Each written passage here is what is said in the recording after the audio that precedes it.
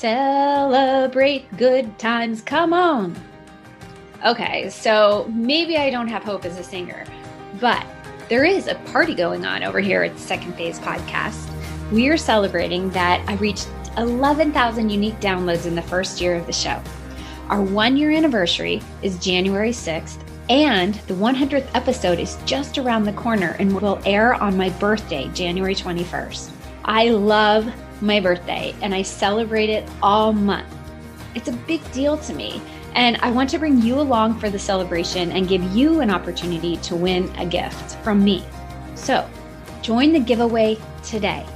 I am giving one lucky winner a brand assessment coaching session with me to start 2021 off with clarity and confidence with your brand messaging to attract more clients for more profits and to create a bigger impact on the world. To serve the people that you're called to serve in a big way. To enter, all you have to do is leave a rating and review on the show.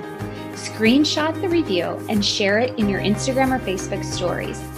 Be sure to tag me to be entered. Just tag @TheRobinGraham. You can enter today, January 4th through January 8th. The winner will be announced in the Female Entrepreneur Insider Facebook group on January 11th during the Attract More Clients Accelerator workshop, which is only a week away. For a bonus entry, invite a friend to join the Female Entrepreneur Insider Facebook group for the Attract More Clients Accelerator Masterclass, happening January 11th to the 13th. Mark your calendars today. You've heard me talk about the workshop in previous episodes, but here's the nuts and bolts of it. In the workshop, we will create a roadmap for brand success, starting with an inventory of your brand messaging online, walking through how to go from crickets to traction to kickstart your brand and business and go from stuck to unstoppable in 2021. I absolutely love surprises and gifts and can't wait to see who wins the giveaway. And I can't wait to work with that person. But more importantly, I can't wait to see how your brands blossom after the masterclass. Thank you all for being here, and I can't wait to see the reviews and the ratings and see who wins. Hello, friends. Welcome to the Second Phase podcast. I'm Robin Graham, your host, and a brand marketing strategist and photographer passionate about helping women connect and grow their audience and get more clients. I am so excited you are here with me today to chat all about branding, personal development, and life overall in the second phase. What is the second phase? The second phase for me was a change in careers and learning how to navigate a new world and build the business from the ground up, when I was actually terrified to put myself out into the world as something new. For some, the second phase is a significant lifestyle change, a traumatic loss, a move, an illness. It could be any number of things. No matter the definition of your second phase, we are here together to learn about creating a brand that stands out and makes an impact, and grow as our authentic selves and follow our callings, our passions, our visions, and our values. Now grab your cup of coffee or the dog's leash, and let's dive into a new episode. Hello, everyone. Welcome back to another episode of the Second Phase podcast. I believe we are on episode number 96 today, which blows my mind. It's a very special guest today. Charlie Grosso is a photographer, actually. She was an advertising photographer, journalist, and had some really great experiences and identified a need that there needed to be an increase in digital literacy in refugee populations. And she set out with her curiosity, and she has built a nonprofit that is making great strides in helping and educating refugee populations and communities to be able to use digital services, digital products, digital skills to create better lives. Her journey has been incredible, but I think you're going to find this interview really enlightening. And at the end of the day, we'll be talking about, how to push fear aside from thinking that if we're in a place of security, we have to stay there, and that the journey we're on is our forever journey. I've been talking a lot about this, about, job security, about finding your second phase and pivoting and all of these things in recent episodes. And I think this one really kind of solidifies all those concepts that I've been talking about. But we're going to really dive into how we can take our unique skill sets and that they will lead us to success. And maybe not on the journey that we thought we were going to be on forever. And that is okay.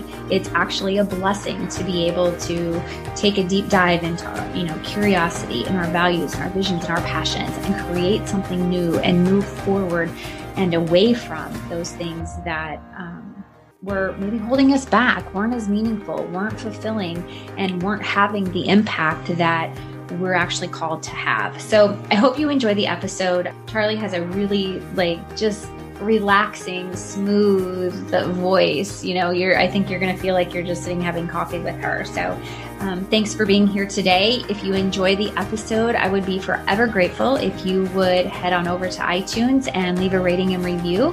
That will help us get this episode out into more hands, ears, eyes to learn more about Charlie's nonprofit and help the future and build communities around the world. So thanks for being here. Charlie Grosso, welcome to the Second Phase podcast.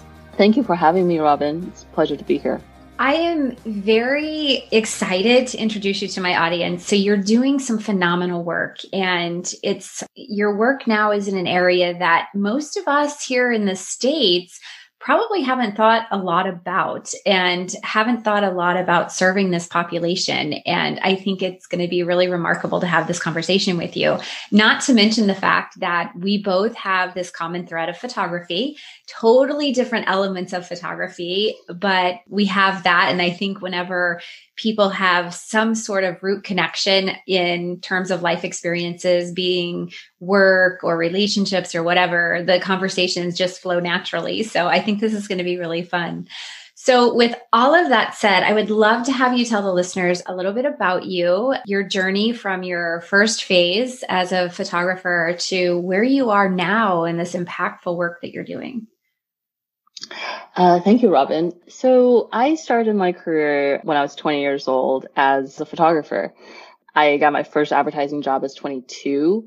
Before that, I guess I was honing my craft and just testing my sea legs out, doing headshots for my fellow college classmates. I went to University of Southern California majoring in theater. So there was kind of this built-in audience for me to test this business idea that I essentially had, or this passion I had that I was like, oh, maybe I can turn it into a livelihood. I spent my 20s being an advertising photographer in Los Angeles, fashion, celebrity, luxury goods, and then a creative director. That kind of wrapped itself up in 2008. A little bit of force majeure, market crashed, and there was no work for advertising photographers. And I was doing a lot of documentary work prior to 2008, just as a thing for myself. I did this long-term documentary project about food markets across the world. The project started in probably 2004. Like a minute before the omnivore dilemma kind of came out and before we kind of talked about food as a national conversation, right? And you've only seen that trend go upwards, if you will. Mm-hmm. And so I did that market project, that long-term documentary photography project for probably 14 years. I covered 42 countries and 120 cities. That was meant to be a book. So that work carried me through post 2008. So 2008 market crashes. I was out of work as an advertising photographer and the creative director. And I just kind of picked that up full time. And then I moved to New York City, started a contemporary art gallery with a friend. We had the contemporary art gallery for about 5 years. So I got a view of the art world, because I think the question at the time was, now that I'm done with the quote unquote commercial aspect of photography, what does the fine art component of it look like? Right. That's a transition or a field in which a lot of very established contemporary photographers try to transition into. Mm-hmm, mm-hmm. So once we're done with the art gallery in 2015, I was looking around to see what I wanted to do next. And instead of putting out a framework of oh, I want to be an interior designer or I want to write a cookbook, I ended up setting out a list of criteria of things that the next phase, if you will, as you do, mm-hmm. needed to involve. I wanted to work internationally. I wanted to use my various diverse set of skills now I've honed for the last 15 years. I wanted to be of positive impact. And I was really interested in how can I help other people tell their stories. There's a view that I feel. So in journalism, we always say that we're, bearing witness, right? We're bearing witness to X, Y, and Z, which I think is super important. And that we want to amplify untold voices, which I think is super important. But I wonder if that doesn't go far enough, right? Because there's no true objectivity as a creator, right? No matter what kind of creator you are, as a journalist, as a photographer, and then that being compounded by the natural inclination of the media outfit that is picking up your pieces, right? And then there's the hand of the editor. So I think there's so many layers removed from that original story and from the person whose story you felt compelled to witness and to amplify, right? And I also wondered if that sense of empowerment that is supposed to come from the witnessing and the amplification is just so reduced, if you will, because again, it's so deeply mediated, right? So then the question becomes, how can we kind of eliminate some of the levels in between and really return that power to the original story owner? I love that. A couple of weeks ago, I had Yvette Walker on, and she's a former journalist, and she went into the details of this because we talked a little bit about journalism ethics, and we talked about the bias and how, you as a journalist can create a story, but that doesn't mean it's going to be told by the host of a show or the news anchor the way that you saw the story as the journalist and the way that the story was told to you or shared with you. So I think it's fascinating that you're saying all of this, because since that interview, and I mean, really in the past, 5-10 years, when, the media has had so much more of a slant on the decisions that we're making, or an influence on the decisions we're making, and our opinions and everything else, it's really interesting to see those layers kind of being peeled back. So I'm glad you're speaking to this. So, and being 42, having grown up with the internet, right? In a very there was a life before internet, right? And then there's a life after internet way. I still believe in that initial promise, right? That seems A, we've forgotten it by now, and B, deeply perverted, right? That the internet is the biggest democratizing forces of all. And so then that became, then what we're really talking about is a set of skills, right? Because what I have is a set of skills. A set of skills as a storyteller, whether it be in written words or performative or documentary or photography or, any kind of visual, it's a set of skills. That's a set of skills that can be taught. So these were kind of the things I was interested in. These were the checklists, if you will, the next phase needed to include. Robin, never did I think it was going to be an educational nonprofit. That was just not the framework I had in my head. But that was what it came out to be, right? Because once I started investigating the refugee crisis and I moved abroad for about a year, I lived in Istanbul just to get a little bit closer to talk to families and communities and to really understand what the community needs are. The boxes were starting to get checked one by one. And the formulation of Hello Future, my nonprofit, and the work that we do checks all those boxes that I set out, in the beginning, right? So, and it became this container that held it all, which I could have never imagined in the first place. It was a really interesting way to kind of backwards mapping to it, if you will, in some regard, to this next phase. Yeah. It's something that I say all the time. It's really important for us to align our core values to whatever we're doing. And so to look at, and, I use it when I'm coaching with, how to really find your niche or find that next phase, what it is that you're meant to be doing. And when we align our values, our visions, and our passions, which is exactly what you did, and then incorporate into that our skill sets, it becomes very, I think, powerful to unfold what it is we're meant to be doing. You can find it when you really look at and try to align those things. So let's talk a second about, so you basically left New York, you left any security you knew, and you moved abroad to start this project.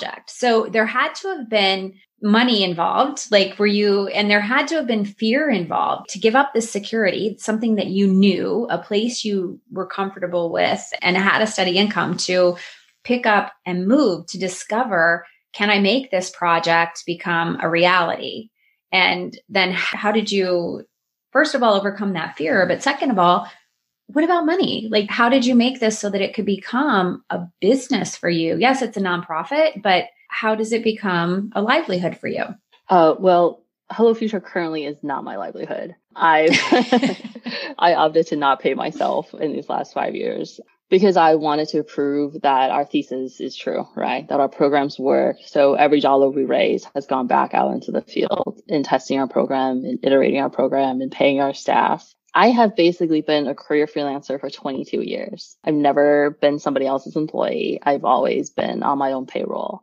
I think the fear and uncertainty, I wrote it out in the first 10 years, if you will, and got used to it, got used to the good times are good and the bad times are bad, right? And you kind of plan for those outcomes. I think the easiest answer is that like find a job of adjacency, right? Find some way in which you can revenue generate, even if it's not in that direct thing that you want to do, but in adjacent to, right? So I still have a little photography business on the side that I do that, covers my bills. I also don't live an extravagant lifestyle, Which I think is so in alignment with the work you're doing. So let's talk a little bit about Hello Future, because I think it's really important for the listeners to understand exactly what it is you're doing for this for the refugee population. And I want to know too, as you start to talk about what you're doing, I want to know how you discovered that this population was the population you wanted to work with. So I was really fascinated with the Arab Spring 10 years ago. And when the protests erupted in Tahrir Square in Egypt, I was riveted. I couldn't take my eyes off of the thing. And I had been in Egypt a month prior. And when I saw the news break on CNN, my first instinct was I wanted to be back there. I wanted to cover it as a foreign correspondent. I was 32 at the time. I did not work for a major media. I was like, well, I have enough skills. I can probably get a job as a stringer if I wanted to. And I was like, yeah, but I'm 32. Getting paid $250 a week doesn't sound like a great idea. And I'm 32 and I no longer think getting shot at is a good idea. I think it would have been different if I was 25, right? Or 22, where you're just young enough to believe that you're indestructible. Right. So I sat that out. I was like, well, I think my foreign correspondence window might have passed me. Then I was deeply fascinated with the Middle East and I've been in and out of there at various times as I was working on my food market project. So then when 2015 came and we wrapped up the art gallery, the Syrian refugee crisis was kind of hitting this really high crescendo. So I was like, well, let's go check it out. The instinct was to get closer, to understand it better.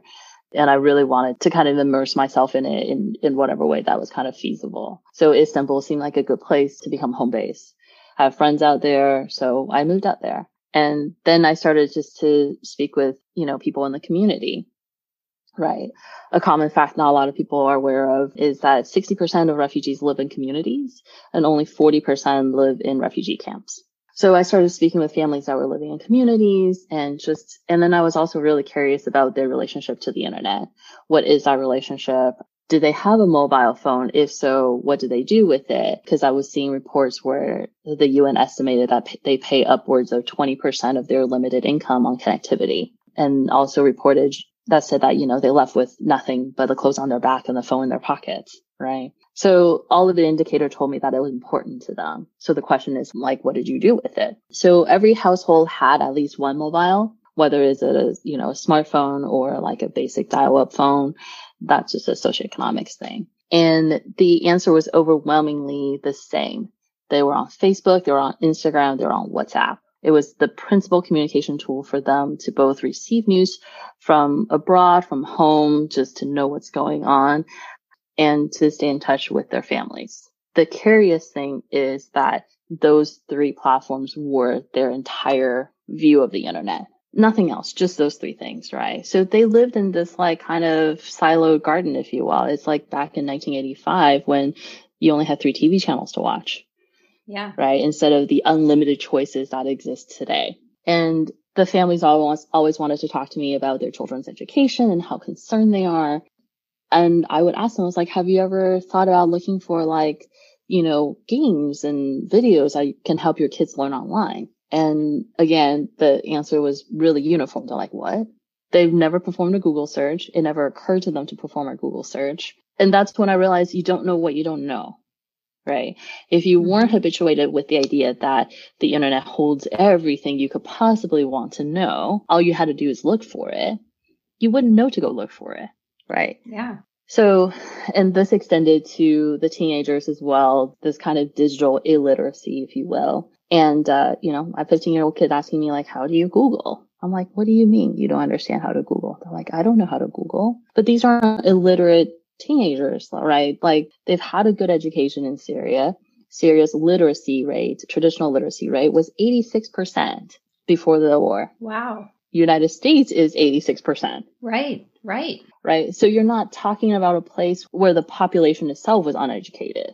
Right. Yeah. You've got an educated population. You would think they would know these simple things that we use every single day and take for granted. 100%.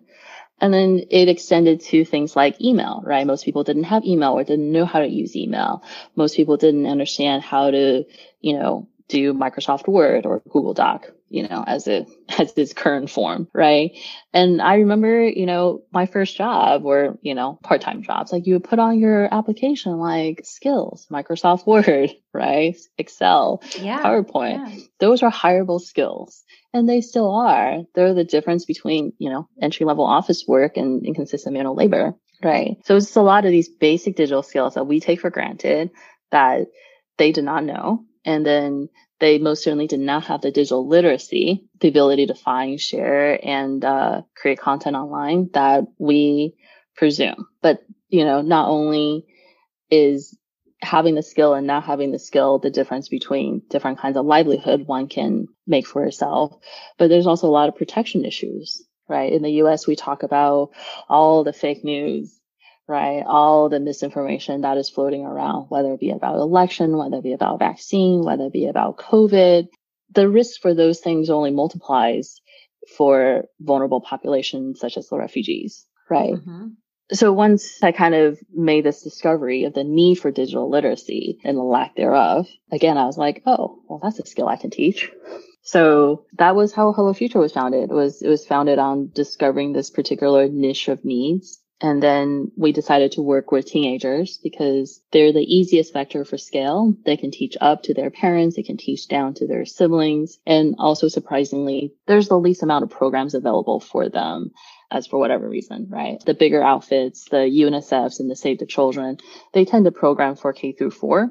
And then different agency steps in once they're 18 plus to do some version of livelihood training. But the teenagers, 14 through 18, they're very much so kind of just don't have a lot of options in terms of additional formal or informal educational opportunities. But the girls are very much so at risk to early marriage, and the boys are at risk for radicalization. So that's how the work kind of formed itself, both from the things we wanted to teach to the age group that we wanted to teach it to. And then we piloted in 2017. I came home from Istanbul at the end of 2016, did my 501c3 and raised a little bit of money and went back out in 2017 and created our first pilot in a refugee camp in Iraqi Kurdistan. And 2018 was spent in iteration and raising more money. And then we've been in the field consistently since 2019. So do you have volunteers in the field working for you? And are they teaching in the classroom, or do you have paid employees that are meeting with individuals and communities? How is the program structured? So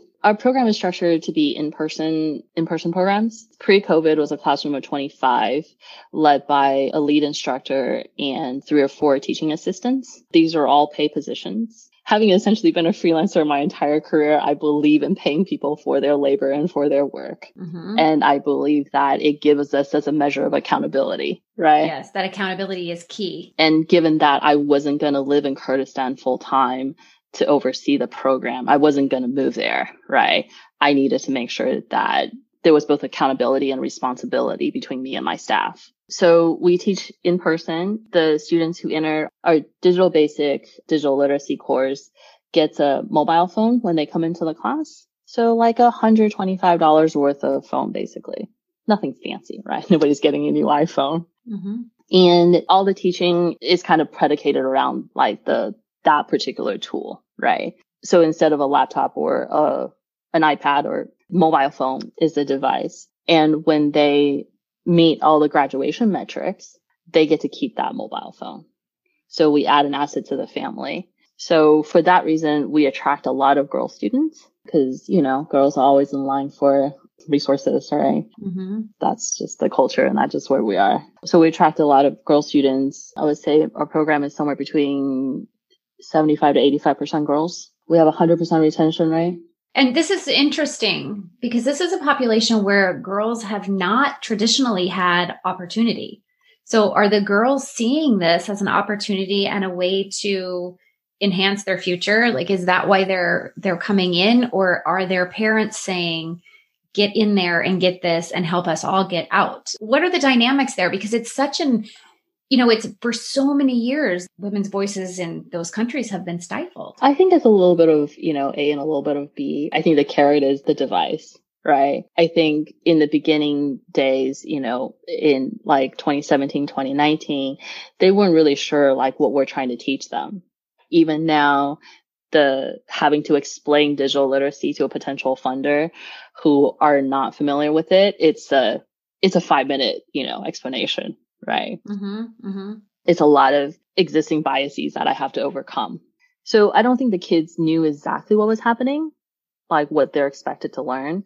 In 2018, when we post-pilot and we took all of our learnings and reiterated, we realized that a lot of what the kids need, in addition to hard skills, right? Email, Google search and verification, docs and sheets and PowerPoint, is that they need development in the soft skills, in their abilities to be analytical, in critical thinking, in group work, in empowerment, in self-expression. So that's why we took a year to reiterate our curriculum. So the program we have currently in the field touches on all those things. Do you have success stories to date? Like, has any of the students graduated? And what are they doing? Like, are they using these skill sets, both soft skills and technical skills, digital skills? Are they using them to enhance their future, enhance their livelihood, impact their families? So 2 of our students have secured a full scholarship to universities, which is fantastic. So our program has expanded since 2019, especially in this COVID year. We've actually been in a growth phase, surprisingly. So in one of the activities that we expanded to in 2020, they have put the skills we taught them in ways to benefit their own community. In April, when, COVID was kind of ramping up, our graduates found that there was a shortage of goods, groceries, and like basic daily supplies in their camp. And the shortage was being really stressful, of course, to all the community members. It wasn't because there was an actual shortage of supplies. It was because they're 200 kilometers from the Iranian border. So a lot of their goods came from Iran. And Iran was having a real huge flare-up of COVID cases. But due to the lack of information and the lack of education, the community and the camp residents thought that the COVID virus lived on packages and goods that shipped across the border. So they're not buying goods that came from Iran in fear of being contaminated. So our students, created a series of educational flyers and put it all over the camp to just let the community know, right? They did their own public service announcement, if you will. Right. Well, almost an educational campaign. Absolutely. And in our latest event in November, another team, we were talking about what are the challenges to remote learning to the students. And one of them is they don't have textbooks. For whatever reason, the official formal education ministry is not distributing textbooks. So it's really difficult for the kids to learn. In addition to the lack of hardware, some families don't have internet access, or the internet access is really poor. So all the learnings is becoming really challenged for them. And these girls, Layla and Nada and a few others, thought that they should just go collect used textbooks from the kids that have already completed those grades, scan them, and then put them up on Google Drive for all the kids to share. Right. So this is a demonstration of digital literacy and in problem solving, and then in how they can benefit their community. And these girls are 17 years old. Yeah, that's fabulous. So when you talk about digital literacy, you're talking about just that ability to find, share, and create content online. Is it that simple, or is there more depth to it? That's the most basic definition of digital literacy, right? That's like the commonly agreed on in its like most fundamental form. I think digital literacy is more complex than that if you break down each of the individual aspects of it, right? Find, share, create. 80% of the internet is media. So I think actual digital literacy should include media literacy because that's where privacy and vulnerability stems from, if you will, right? That's a trigger point, right? And media literacy is complex. We don't look at the two things in the same breath, right? We think a teenager who can create a TikTok video can understand if the article that got shared with him is real or not, right? He or she can do some version of like source verification, right? Those are two different skills, but we confound them to be the same, right? Especially here in the US. The other thing I think that gets confounded too is hardware proficiency.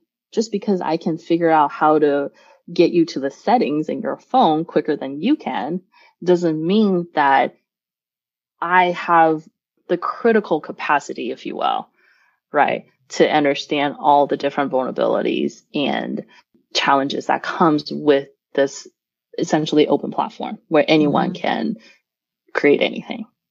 Yeah, deciphering what's real versus not real. Yeah.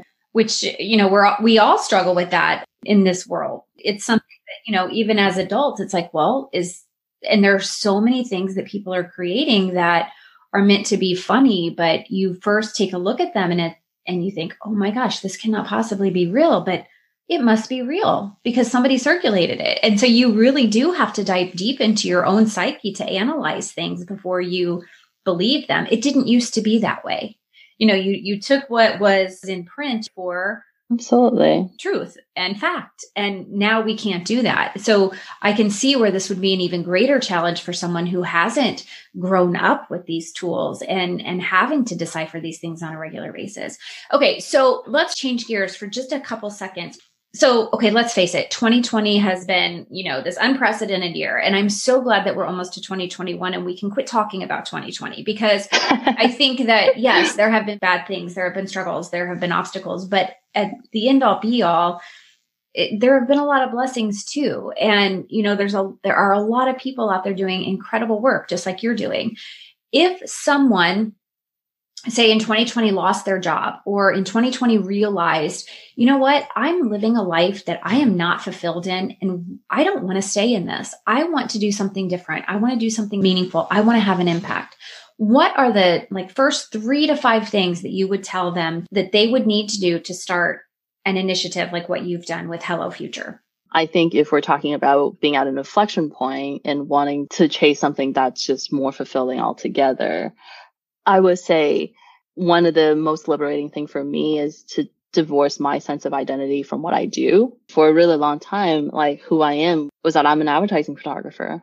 Who I am was I was a documentary photographer. Who I am was an art gallery director here in New York City, right? I own an art gallery. I dress the part. I look the part. The things, what I'm saying? We presented that brand image, if you will. Yeah. Right. I think it can be a straitjacket at some point, right? And we've heard this from other influencers and people who really bank on their brand, right? I can't say this because it's not within brand alliance. I can't do that because it's not good for my brand, right? It's a straitjacket that doesn't allow us to experiment. I've been in sessions with people where they're like, what's your blue sky scenario? Is it that Hello Future is an organization with, $5 million in revenue by X year, or that you have impacted, X many lives, or that, as Scott Harrison says, for Charity Water, he wants to eradicate the water crisis, right? He wants to make sure everybody has safe drinking water worldwide, right? I think those big, audacious statements are so alluring, right? I fall for them all the time. I think they're great marketing speak, right? I'm like, yes, that's a great idea. But for me personally, they have always felt like a hollow metrics. The question I ask myself these days is, what is my ideal day and what can I do to have as many of those as possible? I'm looking to be free. It doesn't mean that I don't want to work, because I really do enjoy working, but I want to feel like I'm in charge of my day. I'm in charge of my time. And I don't think I need to have an X net worth, if you will, in order to create those days. I don't think my organization needs to be at an X size judged by revenue and donations in order to create those days. 5 years in, I know without a doubt that Hello Future is making an impact on the ground. I see it in our kids all the time. The girls are more confident. They're more empowered. They feel like they can go for things that they want. And we're teaching them actual skills that they need in order to achieve those dreams, right? Not just like a feel good empowerment overallness, right? It's underwritten by a lot of hard skills. Mm-hmm. And that's really cool, right? I know that in nonprofit work, funders like to measure impact as in, the beneficiaries were on this particular trajectory and you, the nonprofit, entered at X point and thereby their trajectory changed for good. Mm-hmm. It's a silver bullet solution. It's a very linear progress line in how we look at outcome. I understand why that's alluring too, but I think that ignores the complexity in which life exists in. I love to say that their lives will ultimately be made better. I can say in the short term of what we see in them, they absolutely do. But how their outcomes will fare in 30 years, I don't know. I also never thought I would be in the nonprofit business either.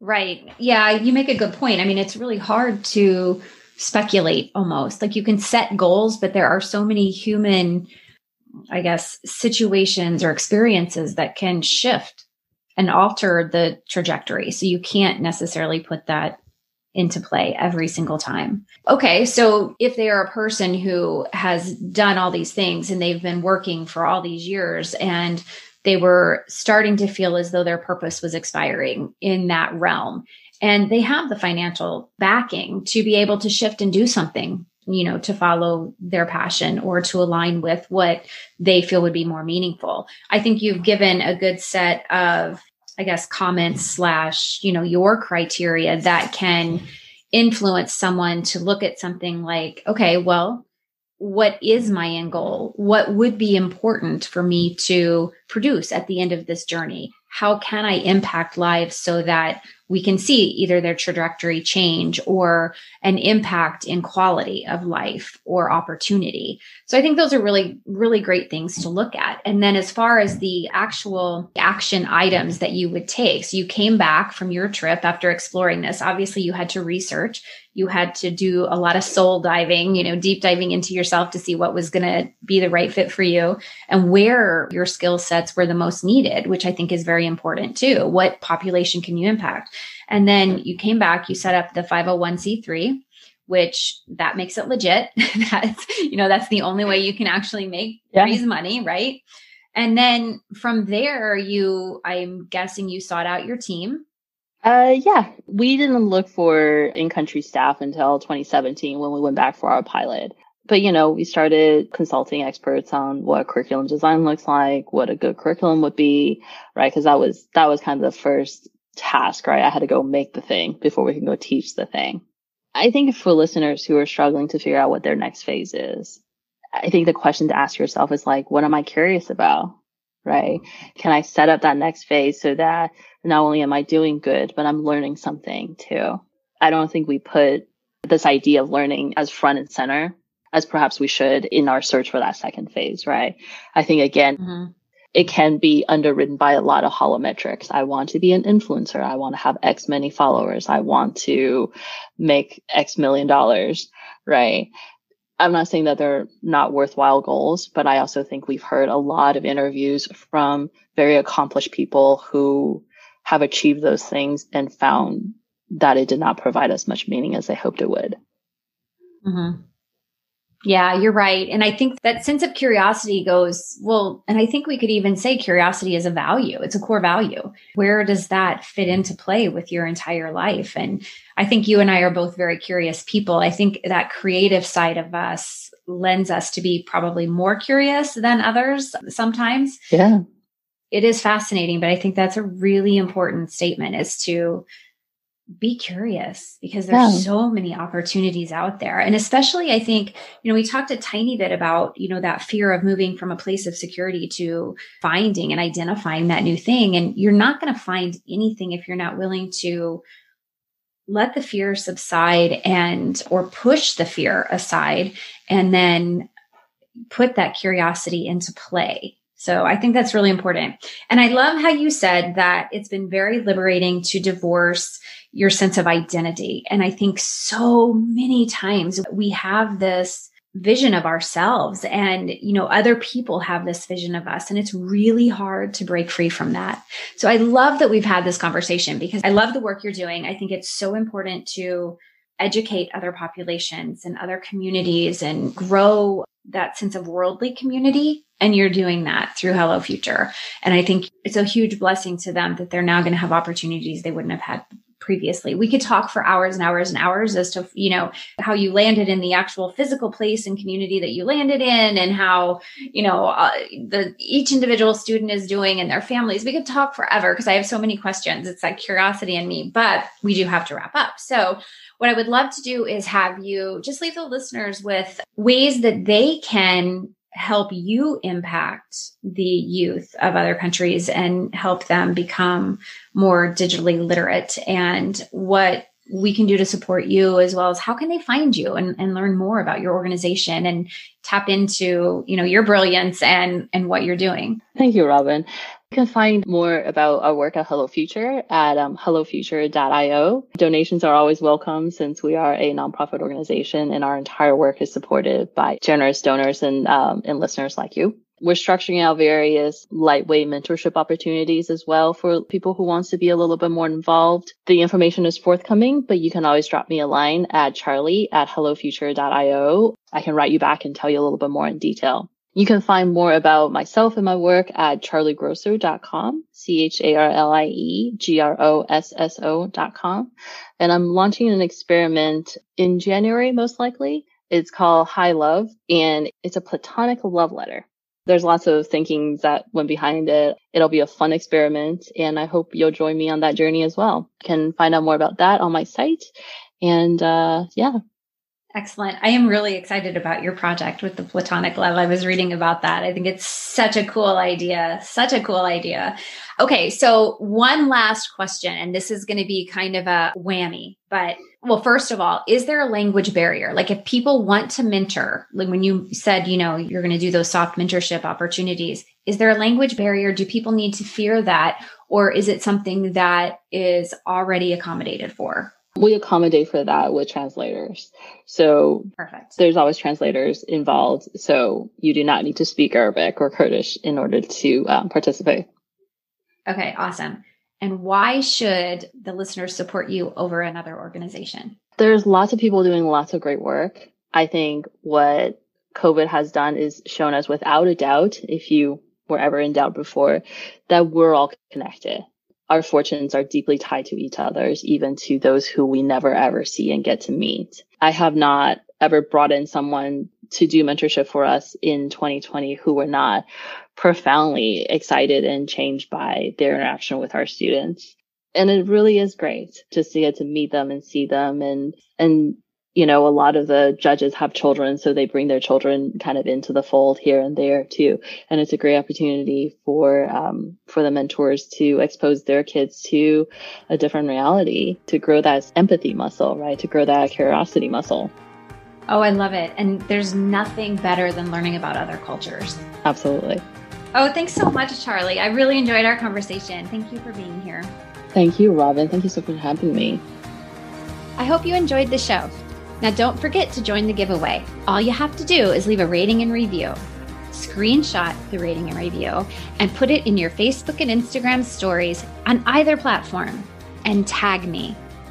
If you want a bonus entry, invite another entrepreneur who is motivated and inspired to create a strong foundation for their brand and business to join the Attract More Clients Accelerator Masterclass happening January 11th to 13th in the Female Entrepreneur Insider Facebook group.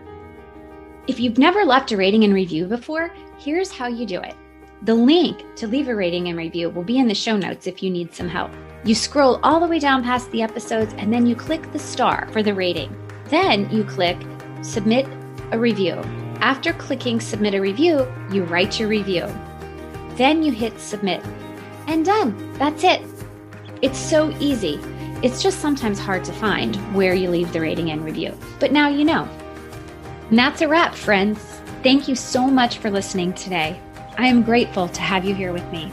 If you enjoyed this episode and found the information helpful, will you please take a moment to subscribe and leave a rating and review? That would mean the world to me. It will also help others find the podcast. I really look forward to getting to know my listeners. Will you please connect with me on Instagram? You can find me at The Robin Graham. You can also find me on Facebook and LinkedIn as Robin Graham. And I invite you to join my private Facebook group, The Brand Marketing Insider. Please spread the word about the Second Phase podcast. Until next time, remember to smile.